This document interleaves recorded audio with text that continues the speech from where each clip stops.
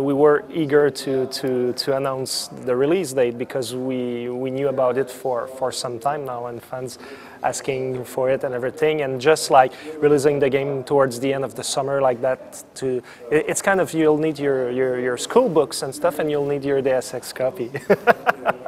Who are these guys? We never really set official date before what we just did, but we thought like 6 months ago, we thought we might be able to launch it in the first quarter of 2011.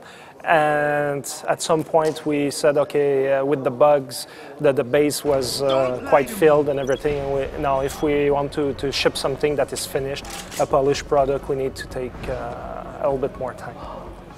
I was able to play it from start to finish before Christmas, like in October or November. I played it for the first time from start to finish. So, and now, I mean, we still have some crashes that we need to get rid of, but the game, all the content is there, and you can play the entire game.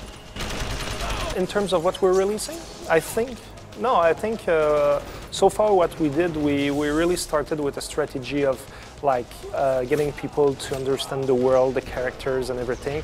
And as we move closer to the release date, now we'll dig a little bit more into the conspiracy, more into actual, at some point eventually, gameplay footage and things like that. And actually this week at PAX we're showing some of the real code to the fans for the first time, like that it's not only for journalists and everything. So as we move closer, we'll release more, and I think to me it gets where it needs to go, and the feedback we received so far, as what people have seen, has been tremendously positive. So. There were several reasons. We wanted to reboot the franchise. For us, it was kind of a new beginning. We were seeing it, looking at it more like a new IP type of thing. And when you look at the old games, like the endings are pretty dark and pretty like hopeless.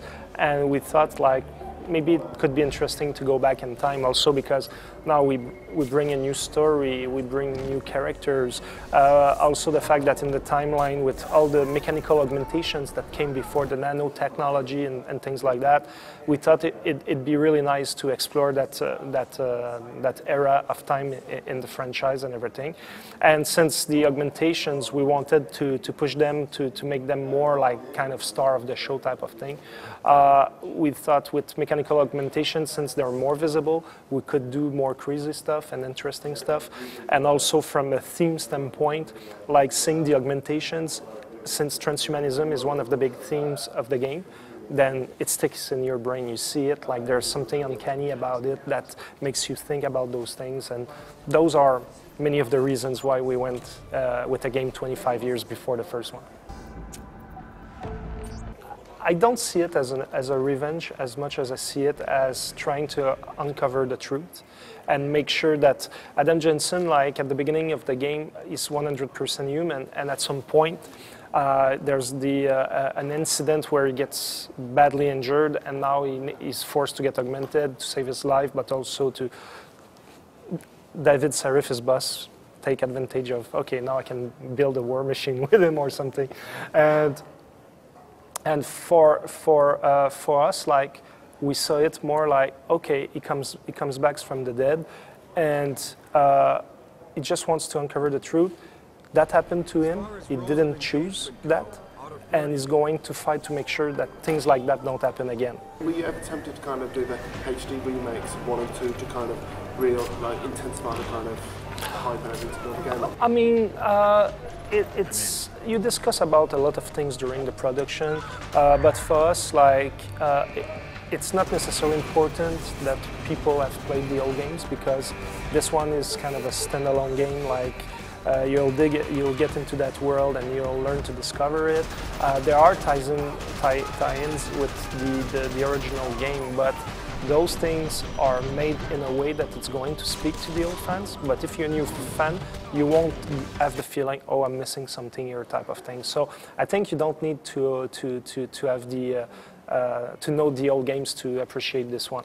After that, if someday there's something that we do about it, it'd be great. But like, we didn't feel that it was something that was necessary.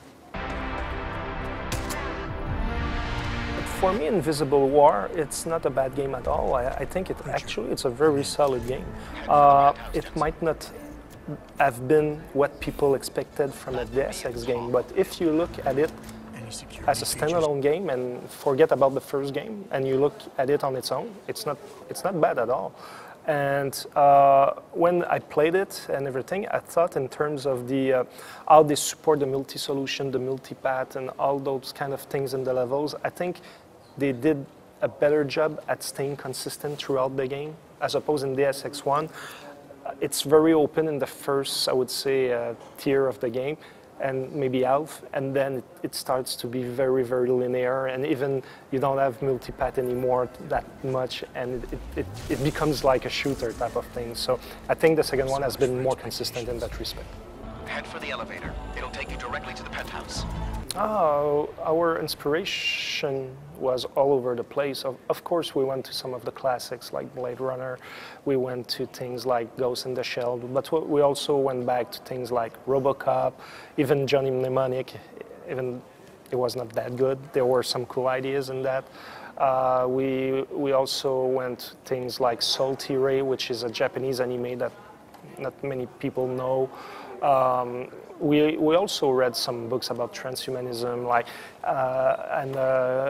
Ray Kurzweil work and things like that. We also watch a lot of documentaries to see the state of the world and where things are going and things like that. So our sources of inspiration have been all over the place. Like we didn't just stick to cyberpunk material or whatnot. We really went as broad as possible to make sure that we're not missing any opportunities or things like that. They're about to get you. Get to the hangar bay. Yeah. It seems to be like an incredible amount of attention to detail. Yes. In just things like the newspapers you can read, the Yep. stuff hidden in drawers. Yes. I mean, how much time did you kind of invest in that, and how important was that? The time we invest in that, I didn't really count it because we spent tremendous time like trying to figure out all those things and how they would work together and everything, and how it would expand on the world. You don't need to pay attention to them. I think those things are there for experience seekers. The people who really enjoy the story and get immersed in the world, and they want to know more and they want to expand.